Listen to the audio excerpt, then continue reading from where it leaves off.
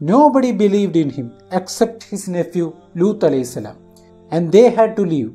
They had to flee from the persecution and the oppression of their homeland. They had to give up the land of their birth and the land they were raised up and go and find another land to worship Allah subhanahu wa ta'ala. Allah subhanahu wa ta'ala says, and we rescued him and Lut to the land which we have blessed for the mankind, for the world. And the blessed land is the holy land, Ash-Sham. On the way, he passed through a land called Harran in Ash-Sham. Bismillah, alhamdulillah, wassalatu wassalamu ala rasulillahi sallallahu alayhi wa ala alihi wa sahbihi wa man wala, amma ba'd. The people of Harran, they weren't idol worshippers. They were worshipping the stars and the moon and the sun. They were worshipping the planets. And he was amazed of the worship of his people, Harran.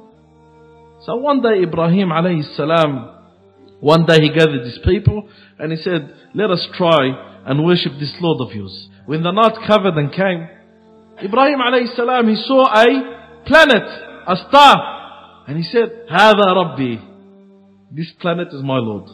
A while or moments later, the star went.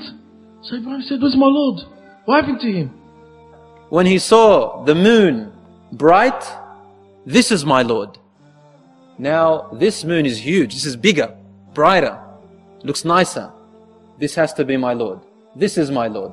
But then, when the moon left, he said, if my Lord doesn't guide me, I will be among the losers. He's telling this to the people, saying, I'm searching. I'm not making up something. I'm asking my Lord to guide me. And then, when he saw the sun, very bright and large sun compared to the moon, now I found my Lord. The sun is my Lord. Look how big it is. It's the biggest one I've seen so far. So this is my Lord. The night came. He said, oh my people, can't you get it? Who am I going to worship? One during the day or one during the night? He said, you are people astray. And then finally, Sayyidina Ibrahim alayhi salam said, I am indeed free from all that you join as partners in worship with Allah. Verily, I have turned my face towards Him who has created the heavens and the earth. Hanifa is on the straight path, and I am not of those who are mushrikeen, the ones who associate other gods with Allah. His people disputed with him.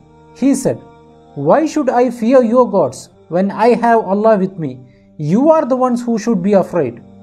How many people believed in him? No one. Only Sarah. And Ibrahim alayhi salam married her, and they left.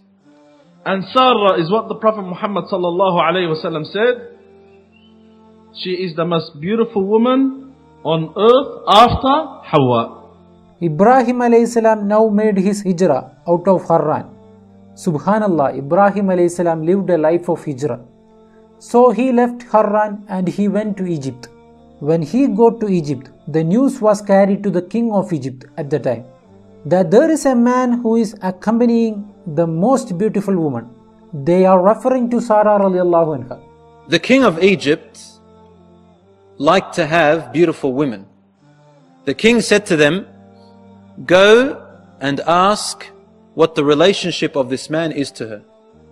And if he says that he is her husband, then kill him and bring the woman to me. I want her for myself. So they went.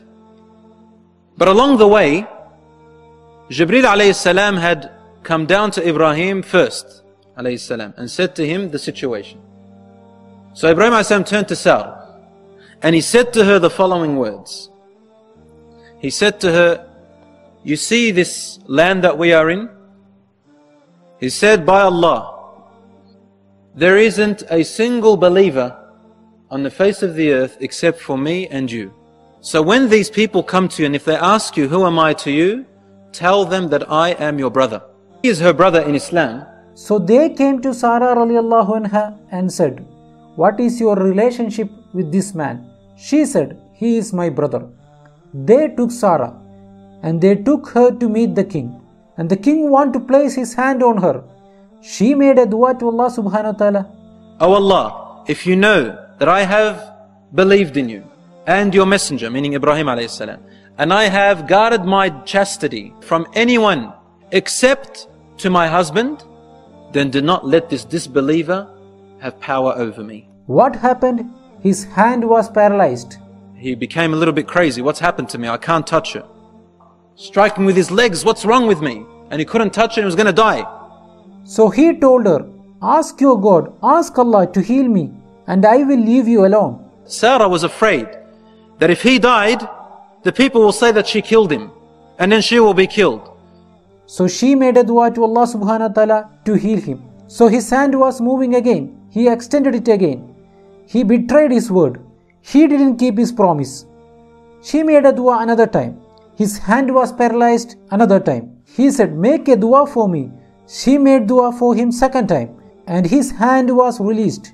He tried to grab her for the third time. And the same thing happened to him. And then he said to her, if you release me the third time, I will let you go, and I will be generous to you.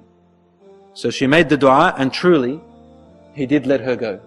He freed her, and he said to his soldiers, get her away from me.